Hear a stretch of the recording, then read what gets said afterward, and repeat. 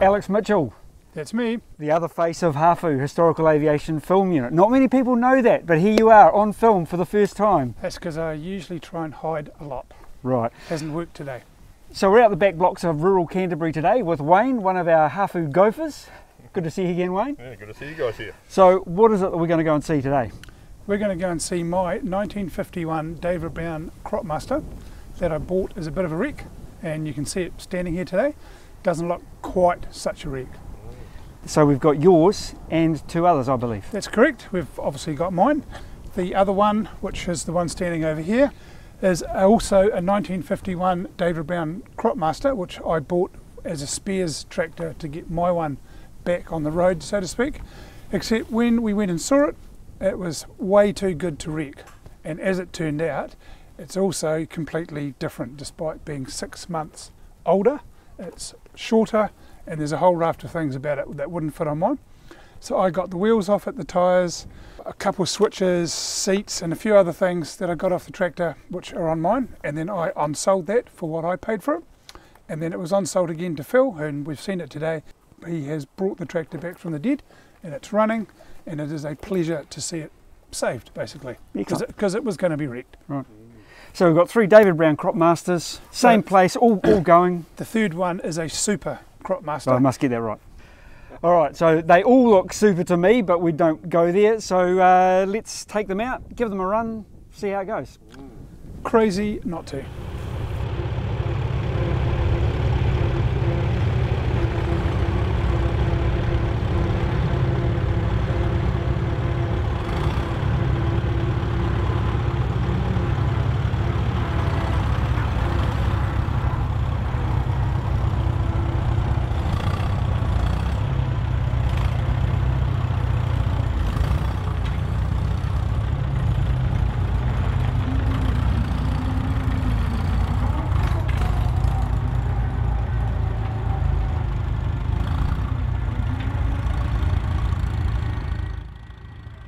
Half the thing is just to keep the tractors together and keep them running, and then it's an incentive to keep them going rather than just take bits off them or just leave them under the trees. They then deteriorate, and after a period of time there's quite a bit involved in get them going again. So.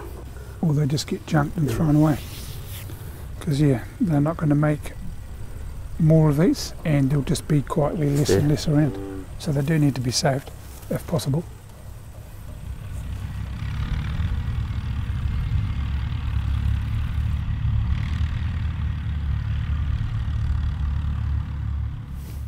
Yeah, there's just a few things about these which are just quite nice. They're such a great looking tractor with that horseshoe shroud. Yeah, a lot of people used to take them off because they're an inconvenience. Oh, they're a real pain to climb on and off with it on, but they just look so nice with them on.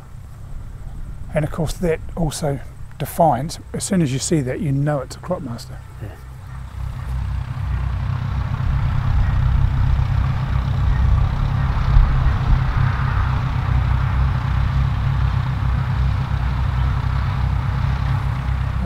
Still being used lots. At Woodford Glen, when they go to tow away cars, one of the ones they use is a David Brown 990. It still runs fine. I suspect it's been there for many, many years. They just built very good tractors, which really don't need much to keep the things going. At the end of the day, after 70 years, we didn't do much to mine to get it to run and do stuff, really. I suspect in 40 years time you won't be standing here with tractors of 20 years ago and saying I've just restored my whatever it was, because you can't.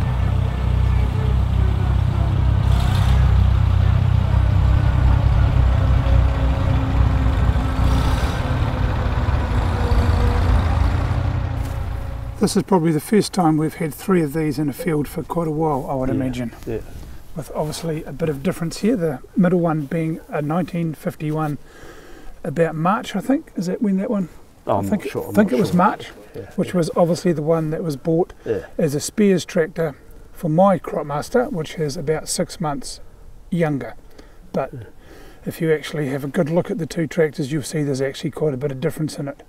The one in the middle is actually a little bit shorter, which meant we couldn't use any of the panels off it, which is what I was getting it for. The steering wheel, which turned out to be as bad as the one I had. So in the end, I got the tyres and wheels off it, a couple of switches and a few other bits and bobs, and then on-sold it. And then it got on-sold again, and here it is in the field as a running, working tractor, which is particularly good because we thought it was going to be wrecked, and it's been saved. Good work.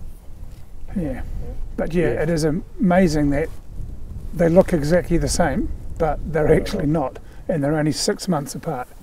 Yeah, you can tell by the centre one that it's got the older engine in it because it's got the gear-driven generator. So, and the carburetor, I believe, faces the other way. So Yes, it does. Yeah, there's a whole bunch of things which unfortunately we couldn't see in the photos when we were looking at it. But the biggest clue is 3 mounting points for the side panel, and the later one's got 4. So there's, yeah, it was just a bit of a shame, really. So this is longer, the whole thing. Yep. By it's an inch or an inch and a half or something, I think. It's fortunately noticeable. Mm.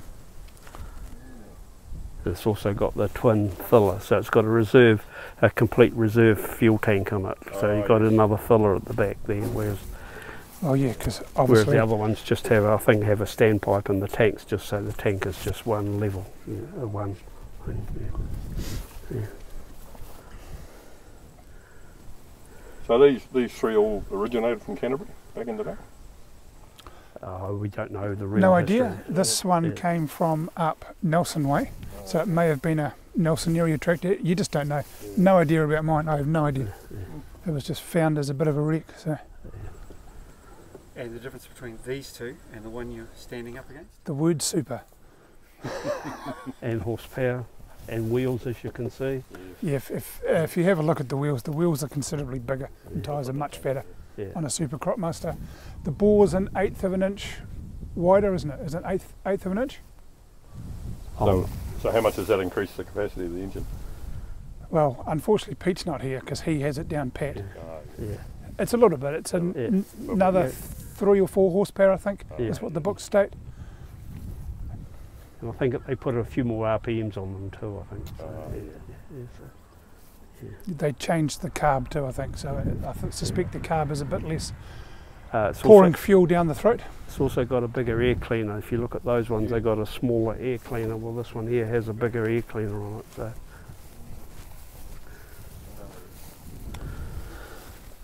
Probably just designed to flow more air, so the carb gets a better So what fuel revs mixture. would they be doing when they're working? What do you reckon? I think it's less than 2,000, probably about 1,700 or so. They're not a fast revving motor. Yeah, they don't really respond well if you open the throttle hard. Yeah. They still work, but they're just not happy. So I'd say you're between 1,600 and 1,700 So without having a rev counter. It's just what it feels. The other thing quite happy. The other thing you can see with this one here is this has had the old problem with old tractors where the exhaust manifold rots out, because the exhaust manifold and the inlet manifold were a one-piece setup. Now they rot out, and this particular one's been cut off from that, and as a result you're not getting the heat from the direct heat from the exhaust heating the inlet manifold, and this is probably why it just runs a little bit rougher, because it's not vaporising the petrol quite the same. So there's not actually a water jacket in that manifold either, is No, there? it's all done by, all those earlier vehicles are all done by heat. Heat all the directly, exhaust manifold, heating the inlet manifold. Yeah. And someone's hacked the bonnet at some stage too. So, yeah. But it goes. Well, it's a very, very nice one, isn't it? And it's always good to see them running in the various. Well, it's a privilege to drive Stats. something as older than me. I was born in 52.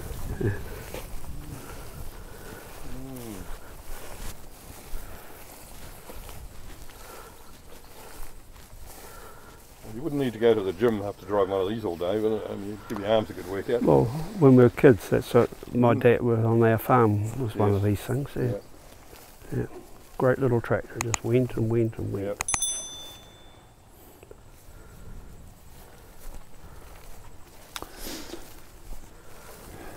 Yeah, well, last of the fuel-powered ones, really, weren't they? Before they started to go to diesel. Yeah. And then diesel took over. Yeah, well, I can just remember the neighbouring farm at home had one. I'm not too sure. It certainly looked the same, what I remember as a kid. The last I saw of it was getting towed away because it had run away down a hill and smashed off the front axle. Well, when we were kids, and that Dad we used to go out feeding hay, so we used to have feeding hay to the cattle and that. So we had a port, or what you call it, a hydraulic port, but it was just a deck that connected to the 3-point linkage, and of course we seat on the side there. Yeah. 2 people can go for it, and then it was an easy way of getting just 2 of you out to feed the cattle out, and Dad would get out and feed the hay out off the back while we were privileged to steer them, you know. So yeah, it was the first driving I did, was actually driving the tractor feed out hay. Yeah. I remember jerking the bloody clutch one time. Dad fell off, man, did I get an earful. Yeah. So, shall we have a very quick chat about what we did to this to actually get it running properly? So basically, when this came home, we had water in the oil and a few other issues, but we got it running after about 2 hours work or something of that sort of order, and it was running. Pete drove it around his yard for a little bit, and then we had to sort out the water in the oil, which was liner seals, which unfortunately we had to do twice, didn't we, Phil? Yeah, that was mainly due to the crack in the block, though, wasn't it? Yeah, there was a small crack in the top of the block that had been fixed, but not fixed particularly well, and it had a very small 2 or 3 thou gap in it, which allowed water into the cylinders, which created a few issues. So 2 sets of liner seals, having fixed the block, valve grind and rings, basically, and that was all that was done to the thing.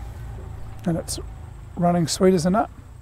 It just goes to show how good they were. Front axle's been rebuilt. Oh yeah, yeah. New kingpins, new pivot arm, I guess you call it an arm, and bearings. So the front's now pretty good. Steering box has had new bushes put in it, and we've also put grease nipples everywhere we can. We didn't have them before, which should stop some of those issues before. New steering wheel, because the Cropmaster steering wheel is specific to the Cropmaster.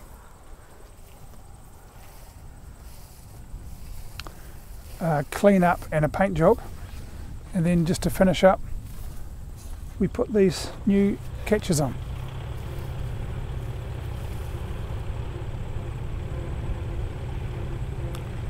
And what we have is a fairly tidy looking tractor that runs quite well.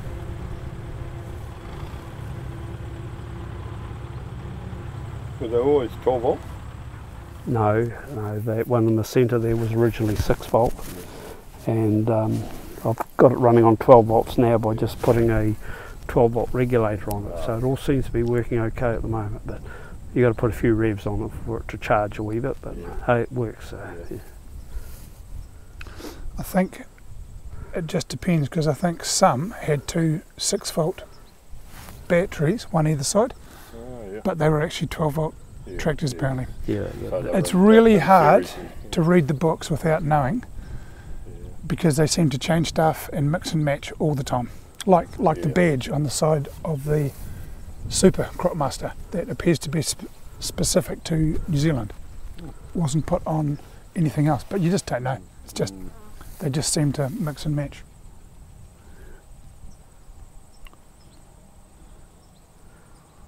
They're certainly great little tractors.